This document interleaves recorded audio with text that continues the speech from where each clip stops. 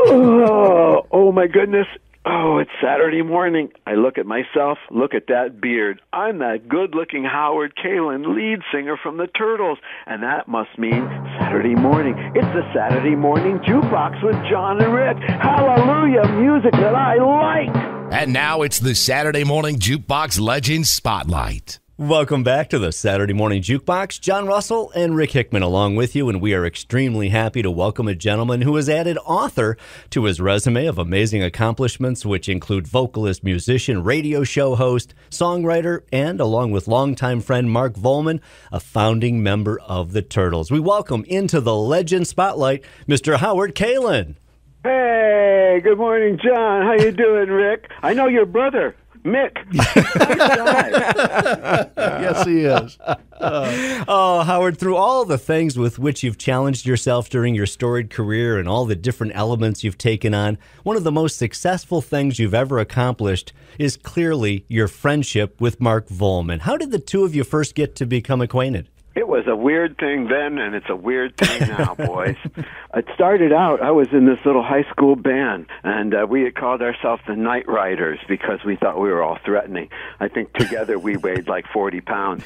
And we were this little band that was trying to do kind of Midwest rock and roll a la Johnny and the Hurricanes, because that was what our lead guitar player knew. Yeah. Plus, he only knew like 4 chords, and that was just about what I could play, kind of 4 honky sax things, and that's as far as we had gotten in our careers professionally, was playing like these little teen dances and getting like $50 a night or something to perform, and it really wasn't much of a career, but it was an avocation, let's say. And I was standing next to Mark in the a cappella choir in school. I think it was just before lunch, if memory serves. And he said, hey, you're in a band, right? And I said, yes, that's right, Night Riders. Absolutely, I'm in a band, because it was the only thing that distinguished me from all the rest of the socially inept nerds that he was probably referring to. And he said, gee, I'd love to be in it. And I said, well, that's great, sure. Well, what is it you do? And he said, well, nothing. And I said, well, that's fantastic. I'm going to talk to Al, our lead guitar player, about it and see if there's a place for you in our band, because I think, you've got all the qualifications. Nothing is exactly what I do. And so Al thought it was a good idea, too. Mind you, we knew kind of who Mark was because he was sort of the class clown, and we thought that by putting him into the band, it would be like commercial or something. So we were no fool looking for our link. And he was sort of it, because he couldn't do anything, didn't stop us from using him. He was sort of our roadie for the first few shows, and he carried our equipment and fell down the stairs and broke a bunch of amplifiers and laughed because it wasn't his money. What did he care?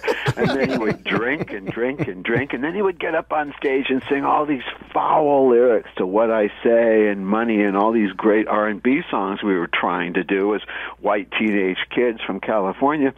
That alone brought in a crowd of like surfer kids and a weird element to see us that we hadn't had before.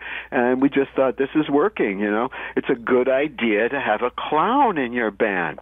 You guys putting bands together out there, try to look for a goofy guy, because that's the key. That's the key to certainly our success, and it was the key to the Smothers Brothers and Martin and Lewis and anybody else that's got a team going out there. Even the hilarious Lennon and McCartney. There was always a straight man, and there was always a clown. And of course, you guys as a band just continued to hone your craft, but then It Ain't Me, Babe got things rolling for the Turtles in '65, song penned, of course, by Bob Dylan. How did you end up getting attached to that particular piece of music? It could have been any song in the world. We were just looking for a kind of a folk rock record. We had heard the Byrds the week before we cut that thing, literally, in Los Angeles as a group in Hollywood on the Sunset Strip. Tambourine Man had just come out, and we saw the Byrds play it live, and we couldn't afford the kind of instruments they had. They had Rickenbacker guitars, and they were on a big label and stuff, and we had no label and no money. And so I think Al Nickel, our lead guitar player, went to the guitar store and purchased a Dan Electric electro 12-string guitar. The next day, that cost him like $100. And we learned Tambourine Man and a couple of other bird songs, and then we learned a bunch of folk songs from our past. We had done a little folk singing group thing in our high school, and I had written a bunch of folk rocky songs, folk songs, and then we put them to electric beats and found It Ain't Me, Babe on an album, a Dylan album, and thought, I thought this would be great like a zombie song, because it sounded to me like, instead of the plaintive song that it really was, to my teenage mind, like it was an angry song. I guess it wasn't, but I made it into one, and it became sort of a zombie-esque kind of She's Not There song, where, like Colin Blunstone, I tried to sing the verses softly and in a minor key, and then pound the choruses home 4/4, in a major key, and that's kind of the same thing Happy Together does. It's the same pattern that we followed our entire career. We're talking with Howard Kaylan, founder of the Turtles, and his book Shell Shock: My Life with the Turtles, Flo, Eddie, and Frank Zappa, and had an opportunity to read that, and it's where we're kind of gleaning a lot of our questions from about this book. We mentioned It Ain't Me, Babe, and what is it like? All of a sudden, you're this group and you have this song on the radio, and I can only imagine that you guys, beside yourself, jumping up and down, that sort of thing. Oh my God, you cannot believe it. I don't think it's an experience that has been matched by anything that's happened to me since. Just the first time you hear your song on the radio, it is just amazing, especially if they're counting it down as part of a survey, and back in the day, that's what they did on radio stations. They'd play your song for a couple of times, you'd hear about it, other people will have heard it, probably not you, and then somebody puts it on a chart somewhere and says it's getting airplay, and the next thing you know, somebody's saying, and here's a song that debuted even higher than Bob Dylan's, and you just go, no, it can't be us, it can't be us. And they play your song at the age of 17. Wow. We went pretty nuts. We went really nuts, to tell you the truth. And we said goodbye to the little teen club we were playing at, and jumped up and down on the stage, and goodbye to the Crossfires. That was our name at the time. And then the next week we came back and we played the very same club, because we didn't have any bookings yet. And the sign said the Turtles, and we played the same damn song with the addition of It Ain't Me, Babe. Thank you very much, ladies and gentlemen. Wait, we thought you were going away. We can't miss you. I know. And to mention, I mean, your love life must have improved like 10 times all of a sudden, right? I mean, all of a sudden. Oh, my friends, my advice to you guys who are lonely, you don't have to go to, Christian Mingle. All you need to do is to find yourself a hit record. J-Date, forget about it. You need a hit. You just need a hit. And all of a sudden, the girls that wouldn't give you a tumble in front of your locker, 5 minutes ago, are backstage going, please, can I come home with you, please? It's amazing, and as a dweeb, it's really hard to turn that kind of adoration down, it really is. I got to say, it's difficult. It's a struggle. I don't think I did very well in my struggles. The group, the Turtles itself, as I read this book, Howard, it really becomes almost like Howard and Mark, and then the other three guys. I'm sure they would say it was the other three guys and Howard and Mark probably, but I mean, was that kind of the way? Their book. Well, was that kind of how it was? I mean, it was you guys obviously up front, and the other guys. I mean, I'm not going to say there seemed to be a lot of friction in that band, but it was almost like, boy, what are these idiots up front going to do next? Type of thing. Was that kind of the feeling? Yeah, I think you've kind of put your finger right on the pulse of the problem, and whether or not the other three guys wanted to admit it, that was an underlying current that sort of stayed with us, especially after Happy Together, especially after the Ed Sullivan shows and stuff, when the only people that they remembered were the guy with the cane and the top hat and the stupid guy with the hair and the glasses. Those were the guys they remembered. And the other clowns, and I use the term advisedly, although clowns they were, kind of faded into the background. It wasn't on purpose. We were a democracy. We split everything 5 ways. It wasn't a matter of, we were paying the guys in the band. It wasn't like that at all. But that's the way it seemed to them. It seemed to them like they were a backup group. And to many of them, that was the straw that broke the camel's back. Let's talk about the song that just gets airplay today. If you have a classic hit station, which we are, an oldie station, it's going to be a power rotation song, and it's a song called "Happy Together." Talk about life-changing songs. Tell us the story behind that, Howard, how that came about, and you couldn't foresee that 45, 50 years later we're still talking about that song, I would imagine. No, who could possibly have foreseen that? I didn't even know it was going to ever make it to vinyl, but I did know it was an incredible song. Back in the day, we really didn't write a lot of our songs. We got submitted songs by other professional songwriters like Carole King and Jerry Goffin and the great songwriting teams from the New York City Brill Building era. So we were pleased to find in our stack of records a song that we thought, here's one that we could actually do.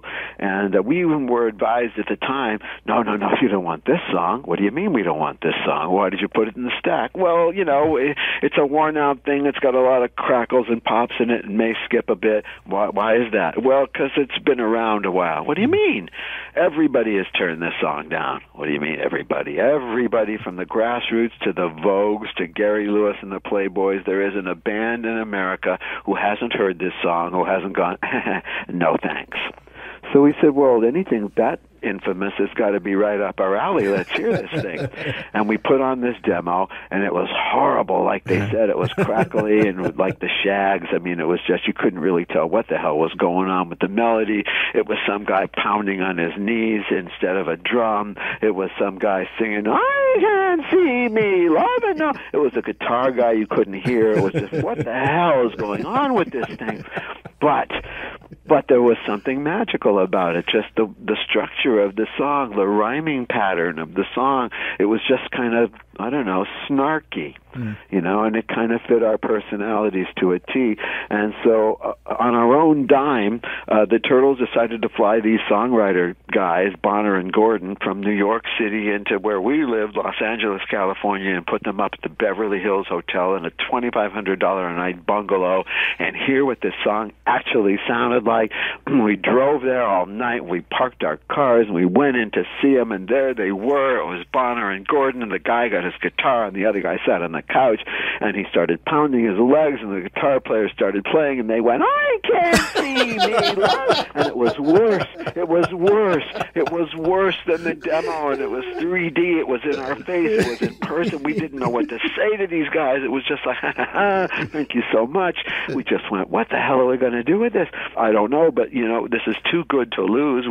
Our instincts have never really been wrong before. We had come up with 3-hit records in the past and then had struggled to find our next step. This we thought would be it. So we took the song out on the road and worked it. I mean, worked it, and arranged it vocally and knew what the horns were going to do and knew exactly what it was going to sound like, and went back into the studio right after our big summer tour and recorded the thing exactly the way we heard it. And when we left the studio, we said, this is a number one record. There's no doubt about it. We didn't have any doubts about it whatsoever, even though we should have. We were on a tiny little label that couldn't do anything. But we knew it. I mean, we just absolutely knew it. And obviously, when you first discussed the song and through all of what seemed like horribleness, could you have ever guessed that it would be picked by BMI, a very respected group, as one of the top 50 songs of the entire 20th century, 5 million radio plays, and continues to live on with movie soundtracks, commercials, and just a life of its own? The best part about this entire thing, you guys, we own it. Exactly. I mean, not to be, I'm just saying, because of all the legal battles that we had to endure during the days that followed our being Turtles in 1970 on, we fought and we bled tears for this stuff when everybody else thought it would be worthless in the days to come, because what are old records going to mean, 20 years from now, like you say? Here we are 47 years later talking about this thing. thing, but at the time, it seemed like that was a very long-sighted thing to do, and the short money was on getting a couple of grand quick, signing on the dotted line, getting the hell out of Dodge, which is what the other members of the Turtles did, which is why Mark and I wind up being the sole proprietors of the entire catalog and the name, and it's allowed us incredible freedom in the last 30 years. We're talking to Howard Kaylan of the Turtles, and while we mentioned that it has to be gratifying that you're so commonly asked to have your music used in commercials and soundtracks, when somebody has an idea like that, does an agency come to you for permission and work out a deal with you and movie makers and people of that sort? Yes, sir, they do. It's really kind of sweet. We have a music administrating firm in Hollywood that does all that. They're also the people that listen for samples, just in case somebody gets an idea that they want to use. Oh, I don't know, You Showed Me Again, or one of the records that we own to loop around and to make into the new hip-hop hit of the week, and I'm all for it because we get so much money from samples, you can't believe it. And we were the case. We were the court case that defined getting paid for samples. Wow. So I'm proud of it. I wear that badge proudly.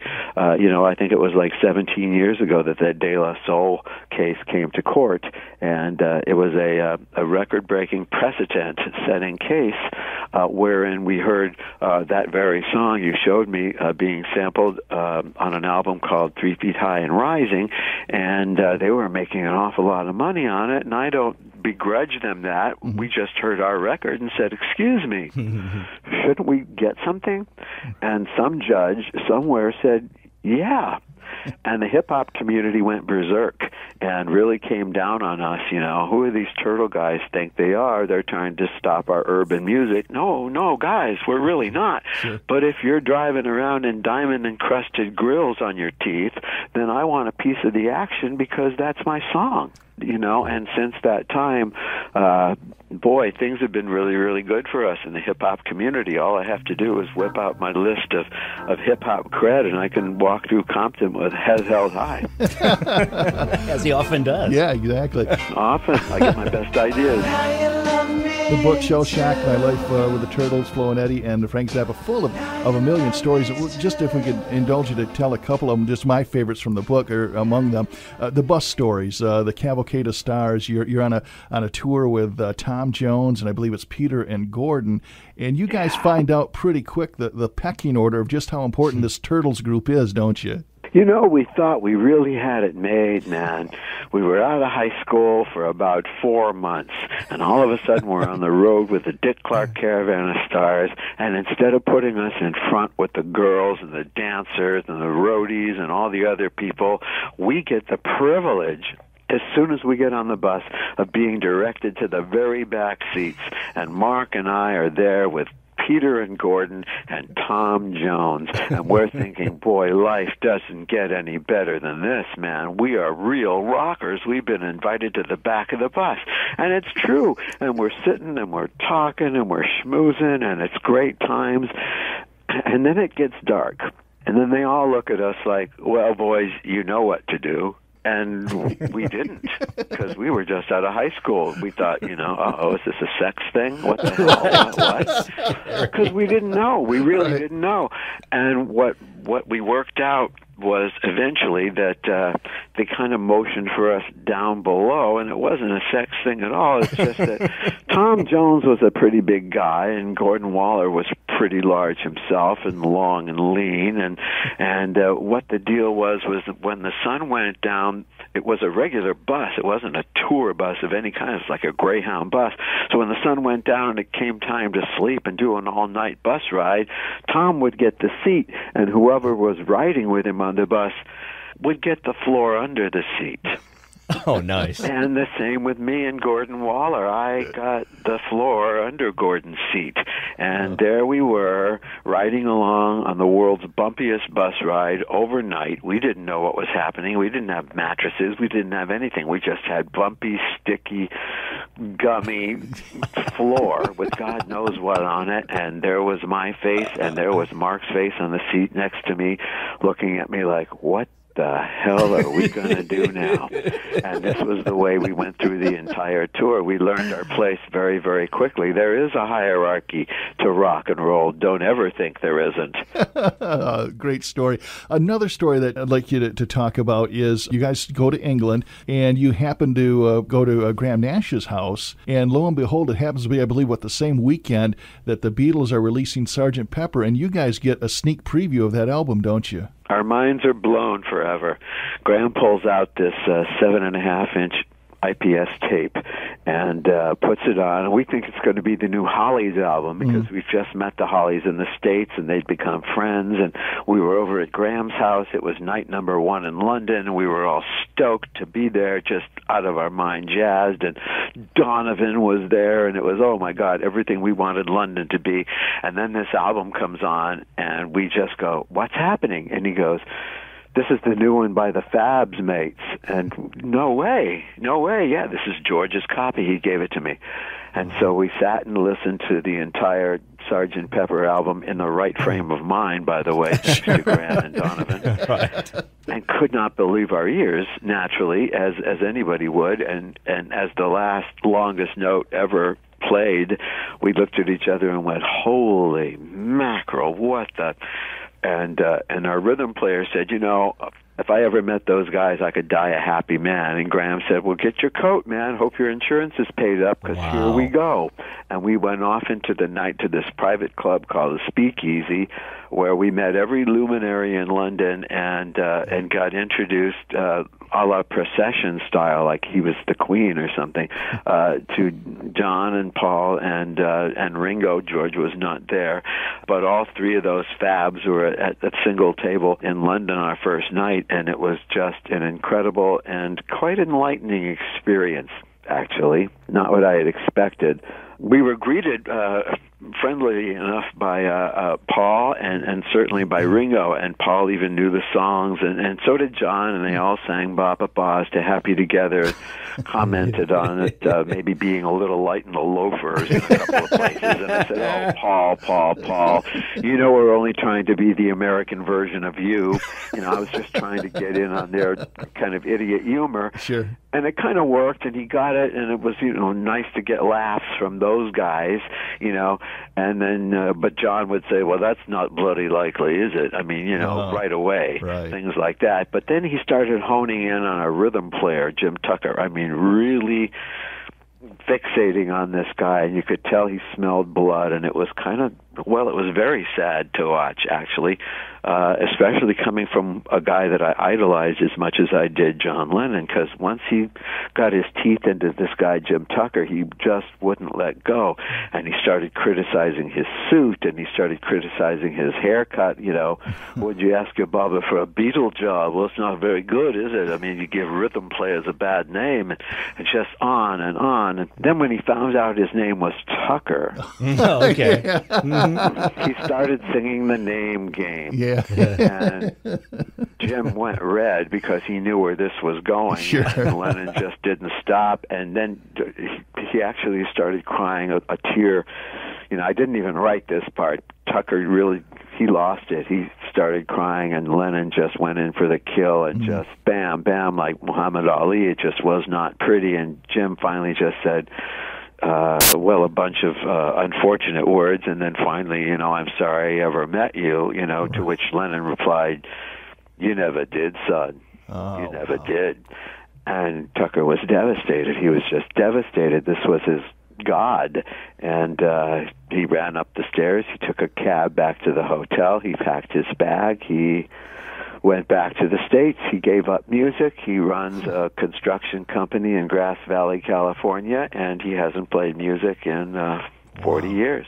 Holy crap, Howard. 3 more meetings like that, and you don't have a band. That's the best way to get rid of a band I can think of.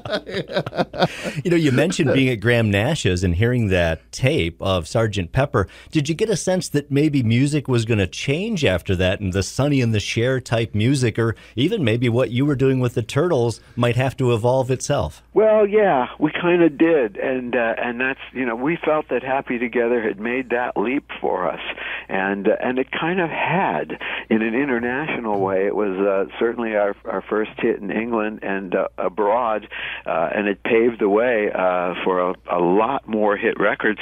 The record that we put out after that, which I don't think was half as magical as Happy Together, She'd Rather Be With Me, was a much bigger hit in Europe than Happy Together was, and so we kept going over to England and touring on the strength of those records.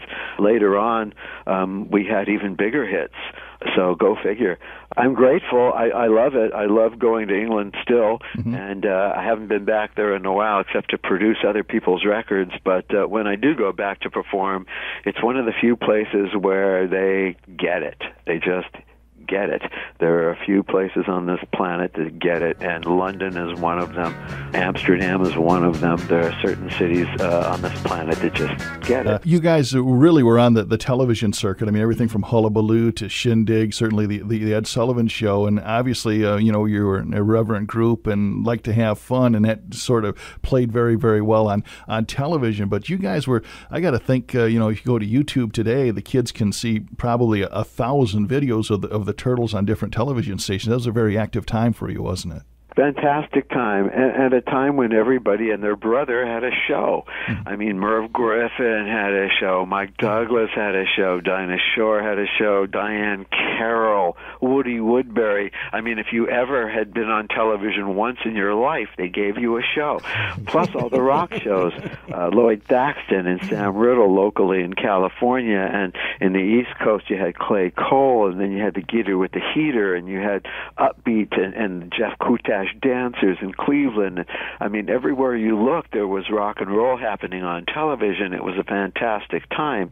What was interesting, and it still holds true, is that even though all these groups were around and all these seemingly small labels, by the time they got to their second or third record, they had all moved on to a larger label for the most part, and the guys that ran those 4 labels back then, all those years ago, they're still running the same 4 labels now. So as much as you think the business has changed and indies have come in and young kids can start up and do their thing on the internet, yeah, that's true.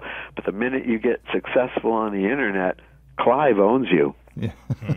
So it really doesn't matter. I know you, like myself, were just mesmerized by television and stuff like that. Certainly, the Ed Sullivan Show was the show that seemed to be the holy grail of, by God, we made it. If it wasn't the Tonight Show, and you guys were on that a number of times, and we've talked to other folks about their experiences on the Ed Sullivan Show live, live Sunday night. I think the routine was to rehearse during the week, so you had a real week to get together. What were your experiences like on that show, Howard? The first time, I mean, you're right, man. It was certainly the Holy Grail.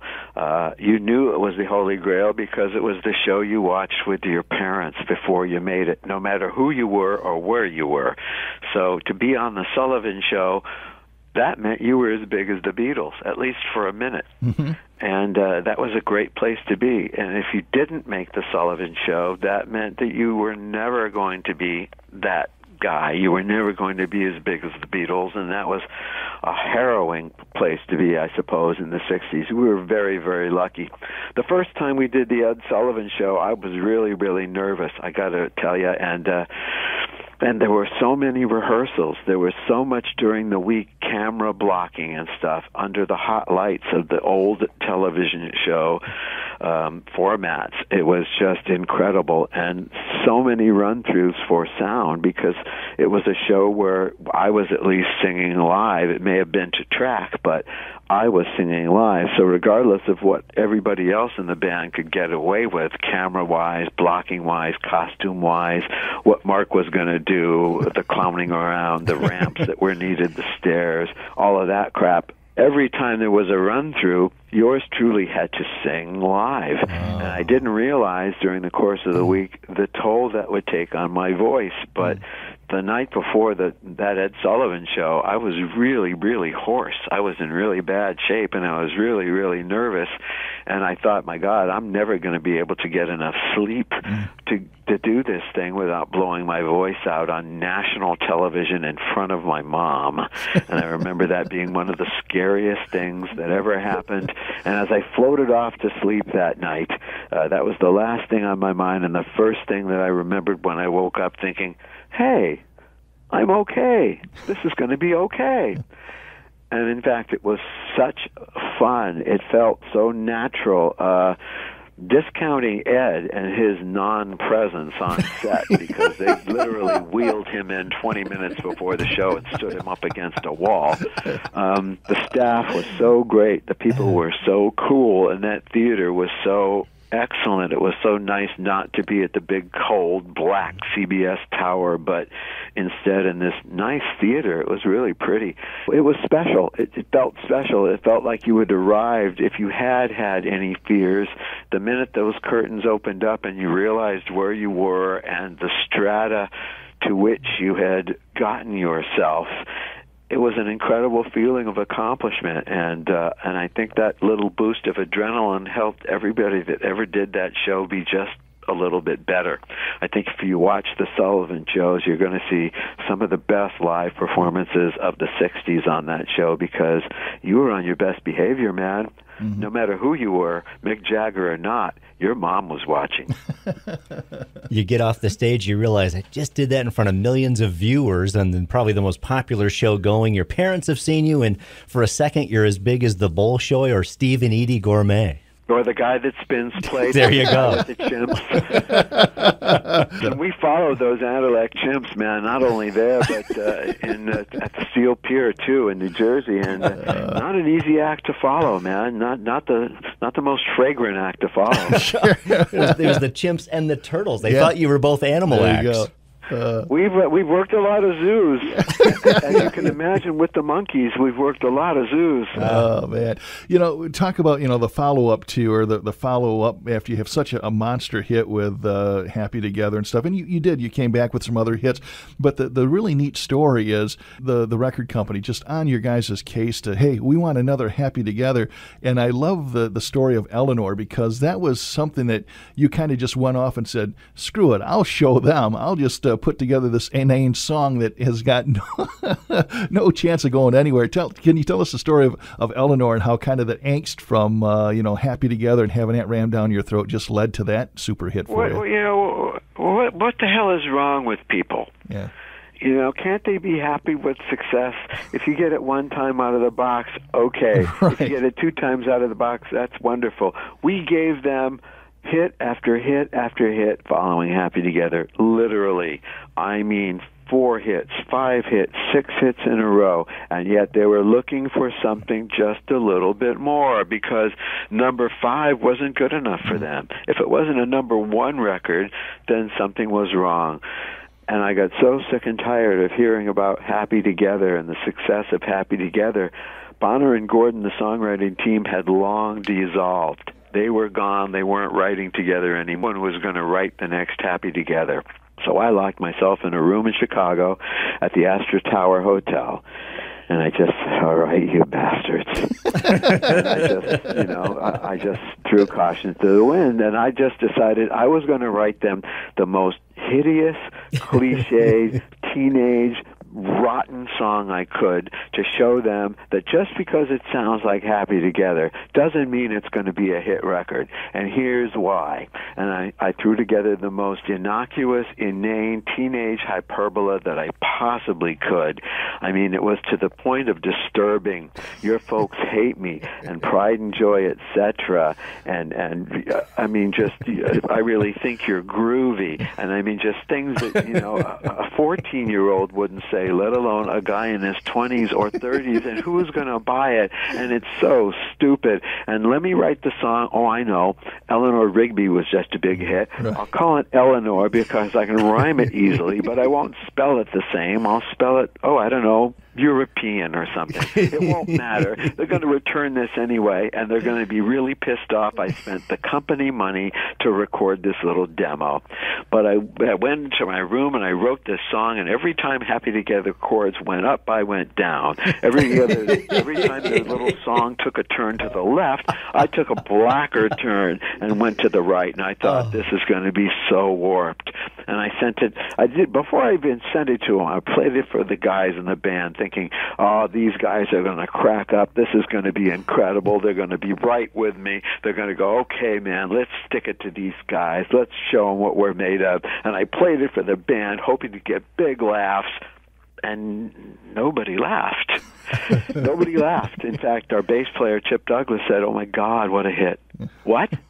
No. Let me sing you these words one more time. Look at these words. Look at these words. You see what it says here? See what it says? Etc., etc. Nobody rhymes anything with etc. Nobody. You see what I did here? Yeah, but you don't understand. That's exactly what they want. It's snarky and it's tongue-in-cheek and it sounds like, "What do you mean, man? Don't do this to me." No. I hear it in my head. I know exactly what. And so we went in and we made this demo, and they freaked out and they said, "This is the song we've been waiting for."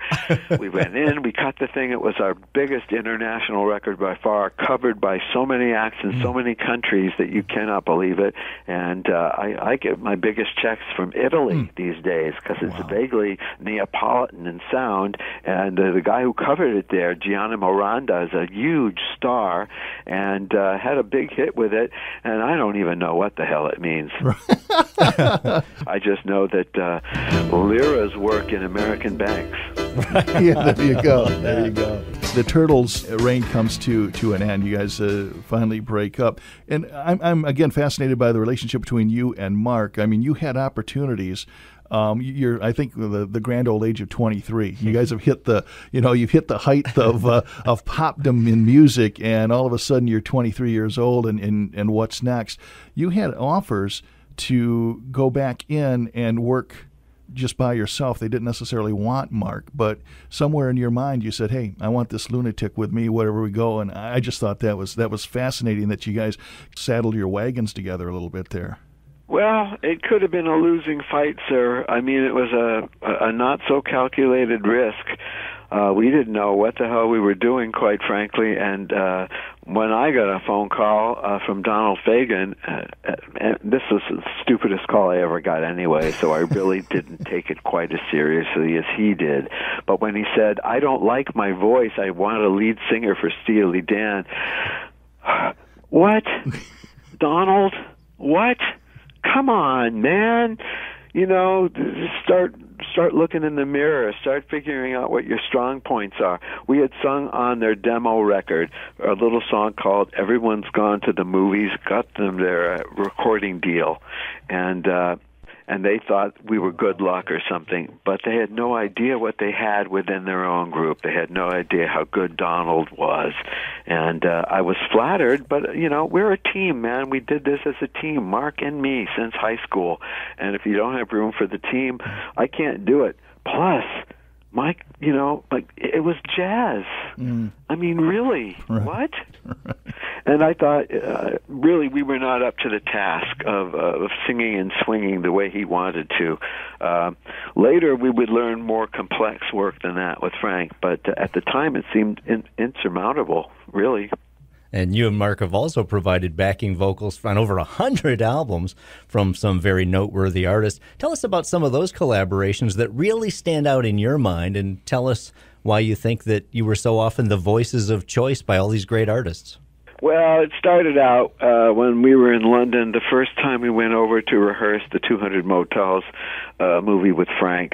In fact, even before that, on our very, very, very first tour of Europe, it had begun. And this had been like weeks after the Turtles had broken up and we had joined Frank Zappa. He had heard the band had broken up and said, "We're going to make a movie, going to Europe, want to be in the Mothers." Hell yeah, because we had nothing else. And we said, certainly, and we learned this very, very complex music, went over to England. Weeks before, we had met this guy in a little band, a duo called Tyrannosaurus Rex in Detroit at the Grande Ballroom, in fact. And he had opened for us, and we had known his music through another fluke. This couple in New York had played his music for us, and we were fans, and he was shocked to find out that anybody in America knew who he was, let alone people who he knew, and invited us to look him up when we got to England, if that ever happened. And about 3 months later it did, and we went down during High Street Saturday afternoon at the marketplace where he was reported to live, and we started yelling his name, and little elfin Mark Bolan stuck his head out the window and said, "My God, boys, what are you doing here?" And we said, "Mark, we came to party." So he asked us up to his room, and we had tea, and then we had some tea. And then he said, I'm going to be making a record. Are you guys going to be around? And in fact, Bowman wasn't. I don't know where he went, but the next day I wound up singing on a T-Rex song called Seagull Woman, and then another one called Hot Love.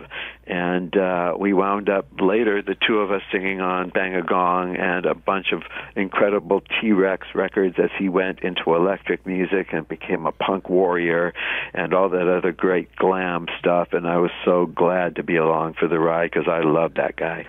You mentioned Frank Zappa, and of course, I remember Zappa very well from listening to all those kind of concept albums that he had. And the thing that surprised me as I read this book, Howard, was I had always just assumed that, he was artificially fueled. I figured he had to be on this stuff. Kidding? But you said Really? that you guys were far more artificially enhanced than he was, right? Frank was never the guy to do any sort of drugs or even alcohol at all in quantity. He was a firm believer in the normal mind, as am I, but there are certain limitations he put on it that I don't. He was very, very strict about his rules, and Mark and I were never that strict. So it seemed to me and to Mark as well that if we could do Frank's material and he could test us on it, it didn't really matter what our states of mind were. And we put that to the test very early on in our time with the Mothers when he came around one day saying, "What's that smell?" And we said, "Come on, Frank." And he said, No, my music is very intricate. And if you forgot what we learned yesterday, then this is all a waste of time. And we said, test us. And he did. And he constantly did. And it was a great thing for us because we needed the discipline. Coming from the Turtles, we were a very loose band. We made our own rules, and Mark and I were the de facto leaders of the band. So having a guy above us like Frank, a father figure, was really, really great for us. And a little military, but we needed it.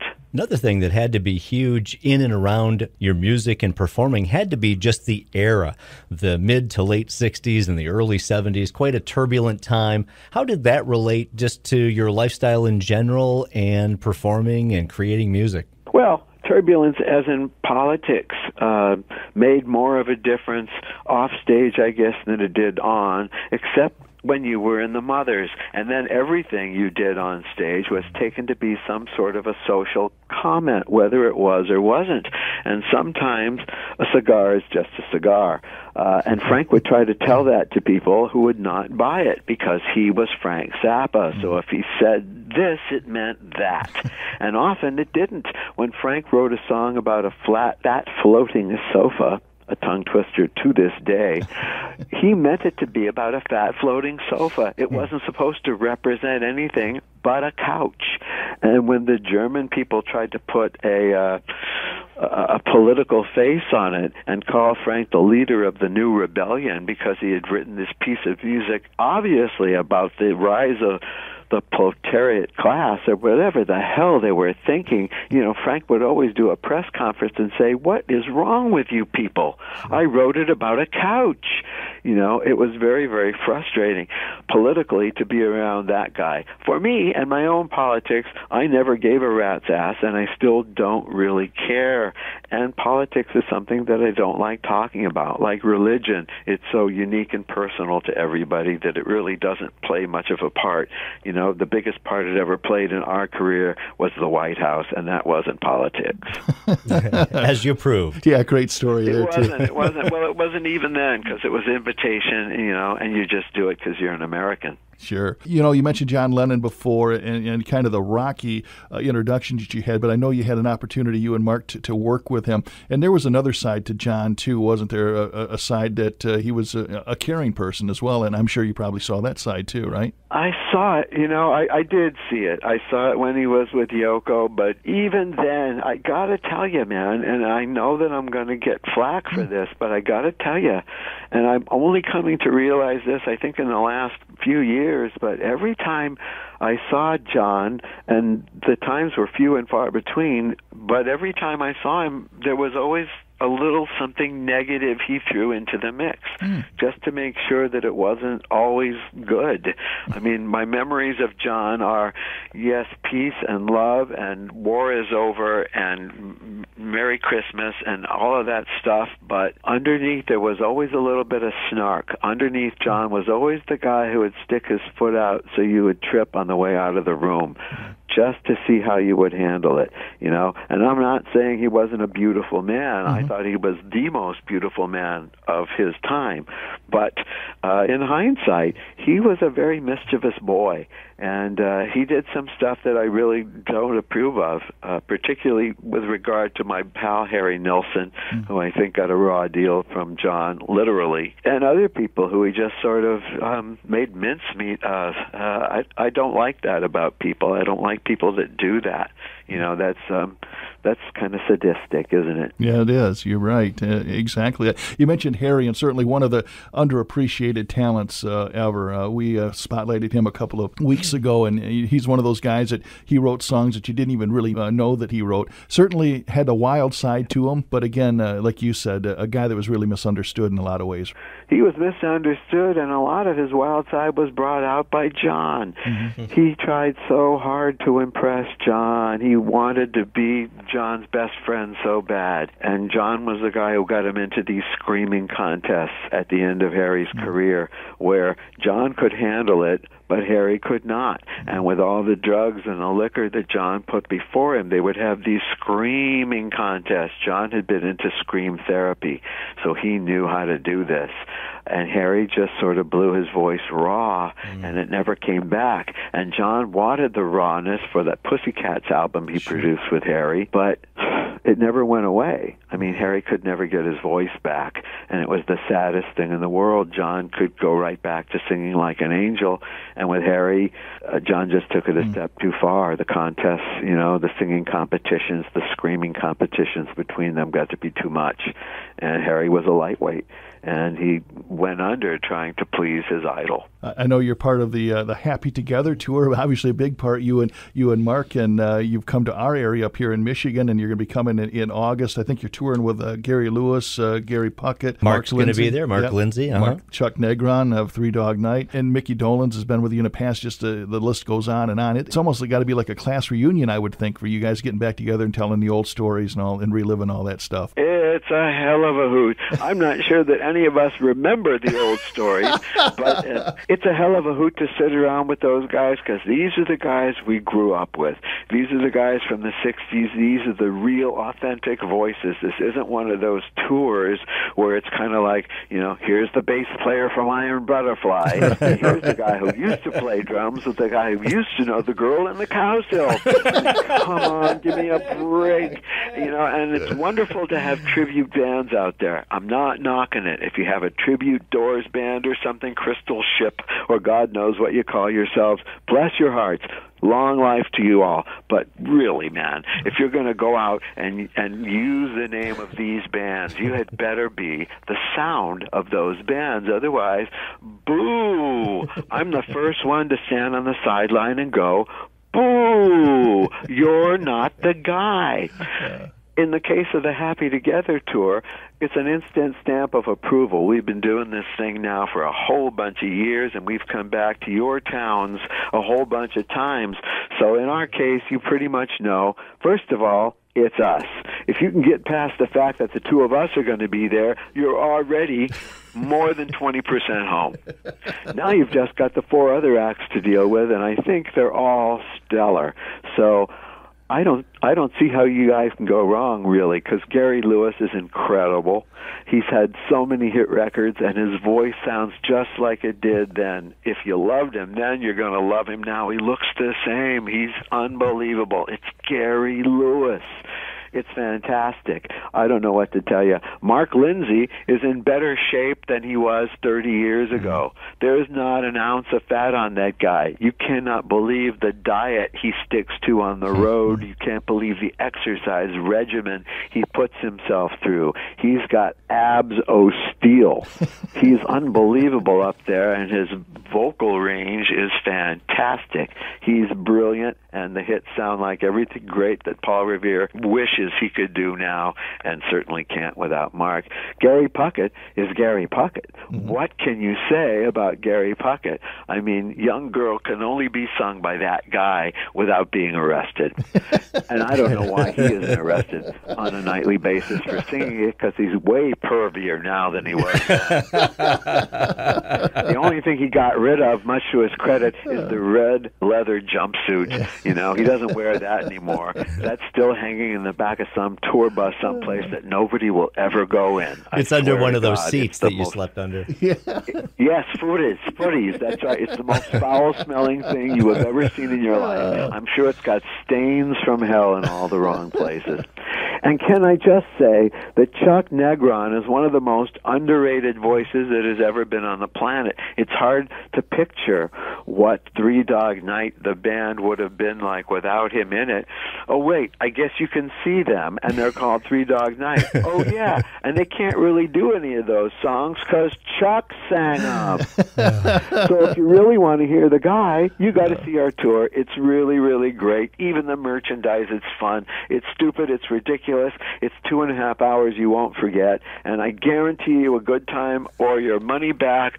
Find me, and I'll pay you personally. The tour comes all over the U.S. this year, and you're coming to our neck of the woods at the Little River Casino on August 30th. I would certainly implore people to buy early because that show sells out everywhere it goes. And it's been at Little River before. They sell out very early. And, of course, you have tens of millions of fans all over the world. Howard Kaylan, appreciate having you on the show today, taking so much time with us. And he's written the book that gives the final word on 6 legendary rock and roll myths. It's called Shell Shocked: My Life with the Turtles, Flo and Eddie, and Frank Zappa, etc. Available at Amazon.com, Barnes & Noble, and other fine book retailers. And, of course, you have even more fans now that people have actually heard your story. And you guys, I really, really appreciate it. Oh, wait, one more thing. Rick? Yes. Say hi to Mick for me. I will. He'll visit you at howardkaylan.com. And, of course, we all know, so says Kaylan. Okay, you're right. You guys are the guys, man. They need you. You don't need them. We do radio like the 60s, the stuff we grew up with. I mean, it's all request stuff, old-fashioned contests. You don't worry about things like playlists and program directors. We really don't. We are so underground. They'd love to throw us off the air, but they can't because the ratings are that good. That's right. So that's a good problem to have. Man. Well, listen, there's a place for you guys on the internet or satellite or someplace else as soon as your PD hears this very tape that's running 2-track now. I would bulk erase this thing before I even transferred it just to make sure. You know what we used to do on the radio? I'd add like 10 seconds, 20 seconds of it. When I get bored, I just stop it. I just stop the damn record and say, that's it, you heard it, what the hell? I mean, actually, it was my contention, and you can quote me on this, but really, and I even said, once you've heard, hey, Paula, that's it, man. Right. It's downhill from there. You take the damn thing off. It's not going to get better. It really isn't. And really. And if you treat all of America like it had ADD, then you'll be in good shape. Then you'll be in good shape. Then you'll be in good shape. Then you'll be in good shape. Then you'll be in good shape. Then you'll be in good shape.